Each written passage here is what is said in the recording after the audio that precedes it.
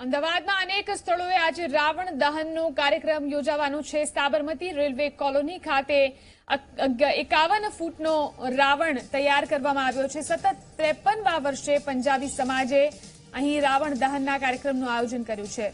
પ્લાસ્ટિકના વપરાશ અંગે પણ અહીં સંદેશ આપવામાં આવ્યો છે। પ્લાસ્ટિકની વસ્તુથી ભરેલો પ્રતિકાત્મક રાવણ અહીં બનાવવામાં આવ્યો છે।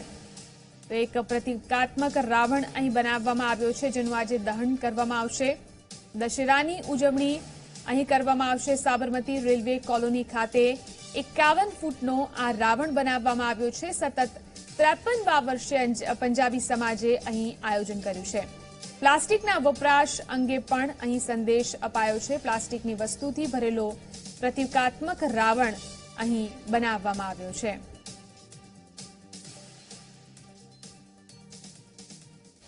पंजाबी सोसायटी साबरमती जैननगर ए वर्षों थी 53 वर्ष थी 4 वागे सवारी राम भगवान की सवारी निकलશે।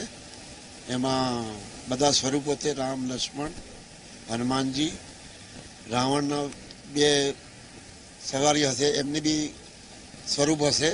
ત્યાંથી સવારી ઢોલ બાજા સાથે બેન્ડ બાજા સાથે વરઘોડો નીકળશે અને સાંજે 6:30 થી 7:45 અંદર આ ગ્રાઉન્ડમાં પહોંચશે। વર્ષોથી આ અમે ત્રીજી પેઢી આવી ગયા આ આયોજનમાં। અમારા બાપ દાદાઓથી શરૂઆત છે, ત્રીજી પેઢી છે અને આનું આયોજન અમે ખૂબ સારી રીતે કરીએ છીએ અને આગળ બી કરતા રહીએ એવી આશા છે। બહારના અમે કોઈ આજ સુધી ધ્યાન નથી આપ્યું। સમાજના ઉઘરાણા કરીએ અને એમાં ચાલુ જાય છે। સમાજનો પૂરો સહકાર છે। આમ પબ્લિકનો ટેકો ખૂબ છે અને કોઈ આપે તમે દાન લઈએ છીએ લઈ લઈએ છીએ એવું કંઈ ના નથી। પણ મૂળ શું છે કે 1965થી અમારા વડીલો સ્ટાર્ટ કરેલું।